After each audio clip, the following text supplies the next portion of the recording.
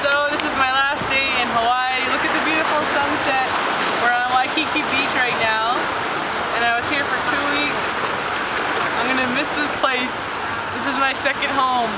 They call me a Polynesian girl here now. I used to swim over here too. There's a pier way right there. I jumped off of it. You jumped off the wall? Yeah, I jumped off the pier.